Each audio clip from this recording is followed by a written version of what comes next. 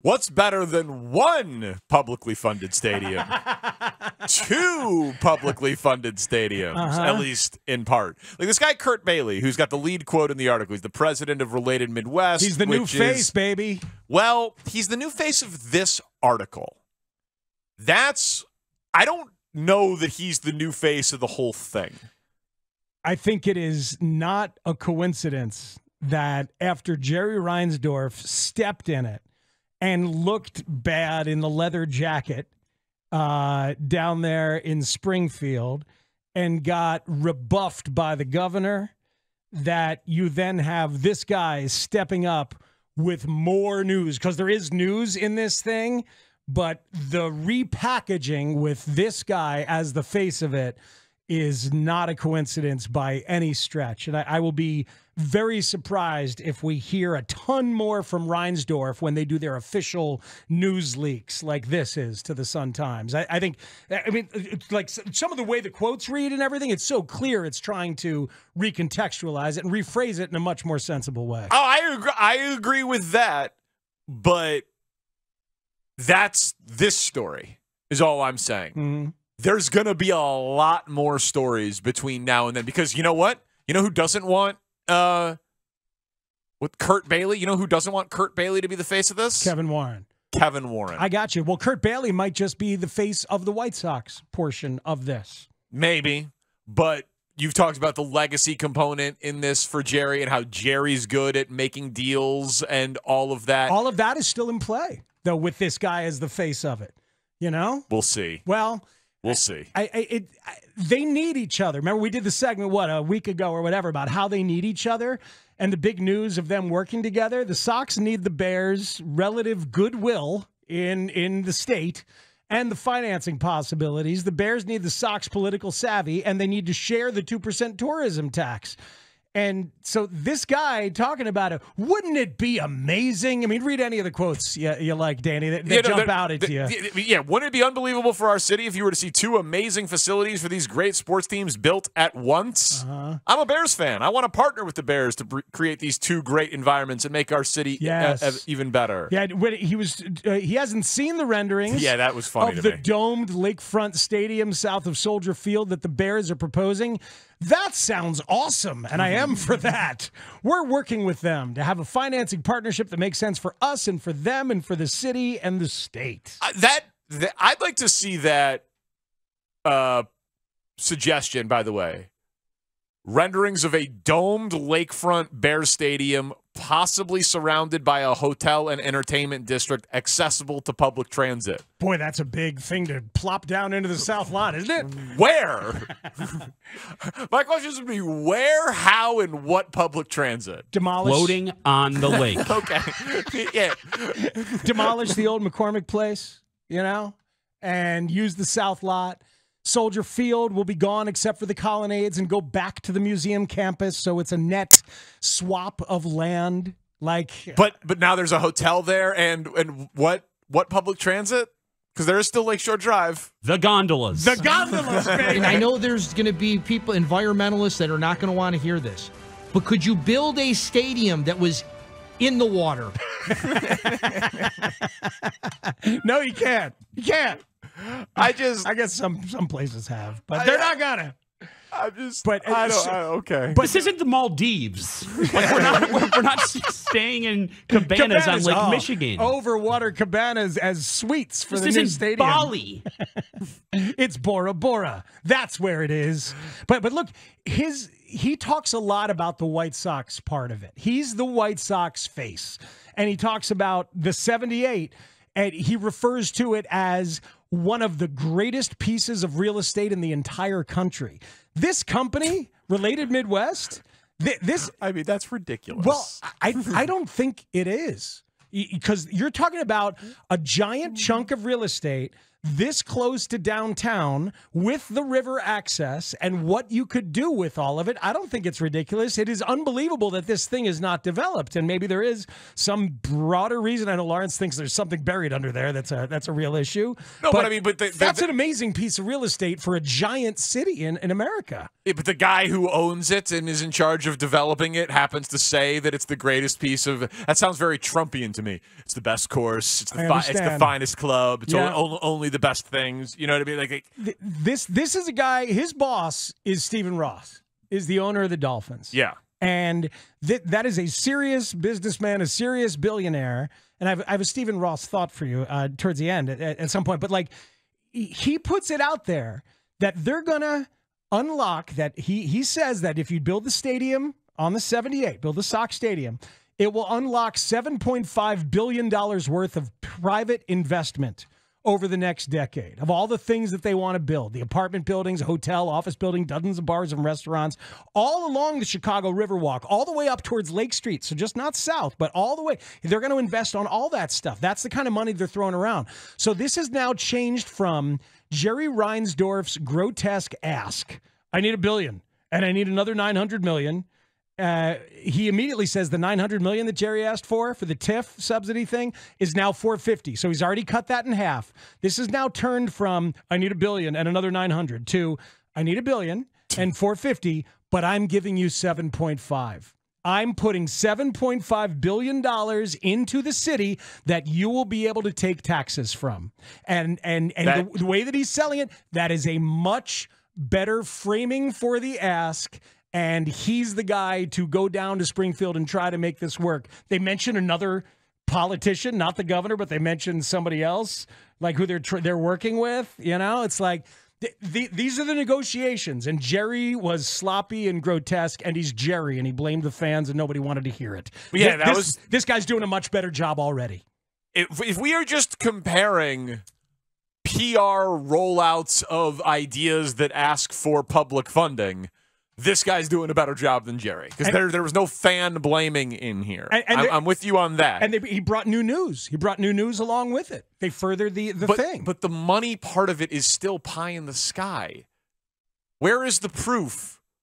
Oh, if you give me $1.5 billion, I give you $7.5 billion. There is no proof. No, what it's saying is, because they know you have to spend money to make money, Illinois. So you extend the hotel tax by 35 to 40 years. All you're doing is extending a tax that already exists. You do that, and you give us the $450 and the one other thing, the sales tax overlay district about, some infrastructure stuff. You give us that, and then we put $7.5 billion of development into the city. That spending money to make money, that's going to work on a lot of people. If this is indeed the thing that happens and they work together, Sox and Bears, and he's saying I'm going to spend 7.5, spend money to make money, that's going to make sense to a lot of politicians down there. We'll see. We'll see. There's a lot of so now the plan also for Guaranteed Rate Field is soccer. And they're going to magically start building around it for soccer that was never built around for baseball. Because they don't need as much parking. So they'll use some of the parking still, but they will they're offering you something that we can do a make good as we bail on the neighborhood. And they reference the alderwoman who said, what are you doing here in the neighborhood? He's like, I heard that. I thought about that. Right? So they're trying to cover all the bases now in a much better way. Yes, they are. It is still a huge public money ask. And I still, if it came down to the Bears or the White Sox, and I know this from the White Sox guy is trying to frame it as, let's do it together. And Kevin Warren has said, I'll work with anybody. Okay. Yeah. The Bears ask is a lot more reasonable. It's a lot more reasonable because that stadium can bring in a Final Four. That stadium can bring in a Taylor Swift concert in December. That stadium can bring in WWE and a Super Bowl and all those. New White Sox Park does not in and of itself bring in anything new. But it has 81 games of inventory in addition to. But it's got 81 games of inventory now. Yeah, but this is the new one in a much better spot. And they need it to anchor everything. But don't underestimate the 81 games of inventory, because that means all the teams that come in, all their fans that come in and get hotel rooms that stay, especially if they're excited about a new city ballpark. I mean, the Bears will have their home games and their preseason games and then the other events like you're talking about.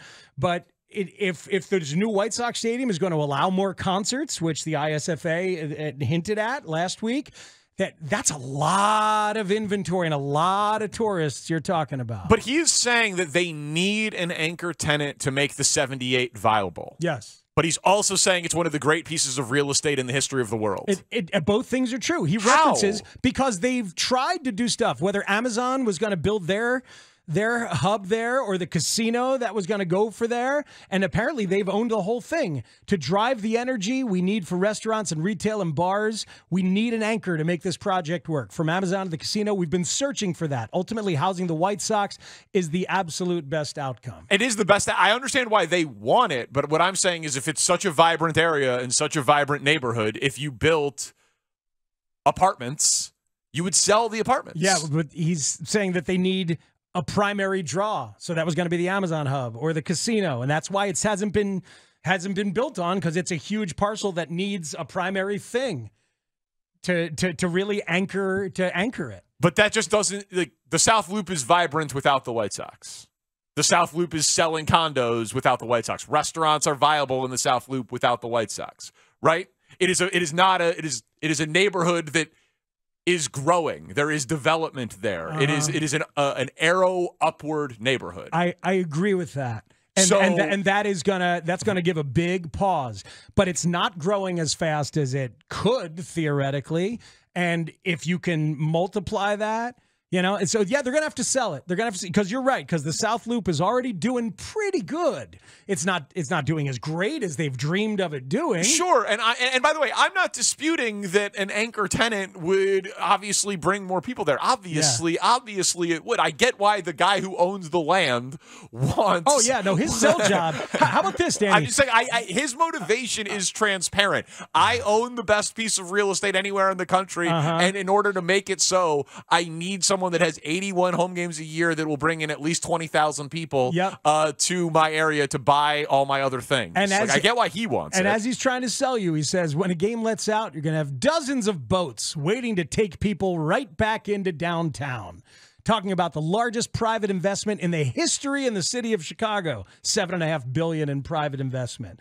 What you're getting is a massive, massive return. I think he's doing a much better job of framing it, and it's going to work on a lot of people. All right, here's my Stephen Ross thought. Okay. He owns the Dolphins. Does he own a baseball team? No, he does not. Yeah, so Stephen Ross buy the White Sox from Jerry? Hey, man. His company, I wonder if those conversations have already begun. That, Jerry, I'll help you get this built, and that's why they're working with Related. And then, remember my early thought that the owner could take over in the middle of the process, perhaps, once they have a stadium plan going, or if Jerry were to pass, they could sell. This is absolutely gift wrapped and handed to you as an option that the White Sox then get absorbed by Stephen Ross, who clearly has the billions it would take to add the White Sox and would be a much more attractive property as an anchor to a real estate investment that he's already making. He's 83 years old. Stephen Ross? Yeah. Well, maybe his heirs are interested in being in the sports business. Yeah, I don't know the answer to that. I don't know what the succession plan is for the Miami Dolphins. The Miami Dolphins, I know that they did a weird, not weird, but it was weird for the NFL. They sold a ton of minority stakes, kind of like Jerry, to celebrities to try to make the Dolphins cooler. Oh, that's right. Remember, like, J-Lo owns some of the Dolphins. Like, he sold like 1%. Mark Anthony, right? Yeah, to a bunch of people down in Miami. So I have no idea what Stephen Ross's succession legacy plans are afterwards. I don't know how many kids he has, if they like baseball, any of that stuff. Nor do I as we speak. And I've been sourced on a bunch of stuff in this process, but I'm not sourced on my Stephen Ross hunch. Okay. It just makes all the sense in the world. So I'll have to dig into that, whether his kids want to do it, what that looks like.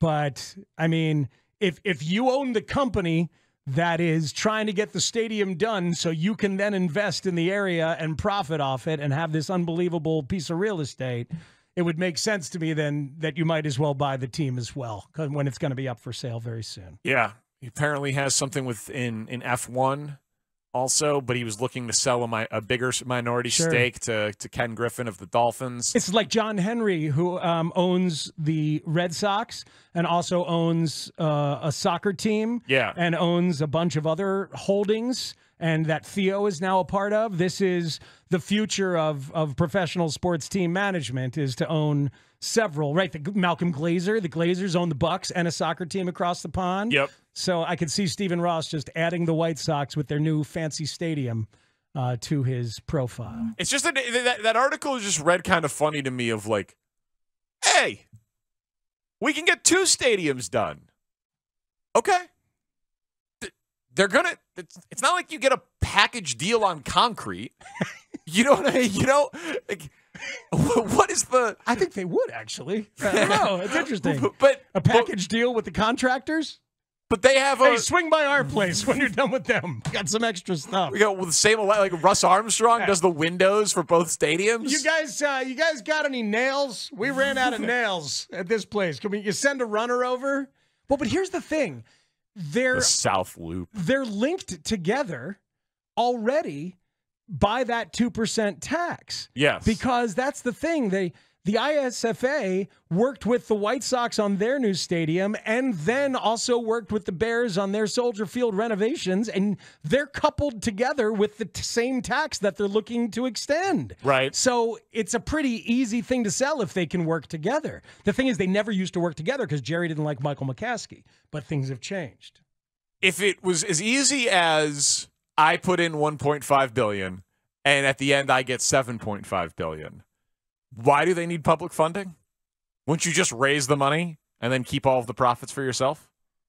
No, because they need. I don't know. I don't know exactly how to answer that. You know, those quotes.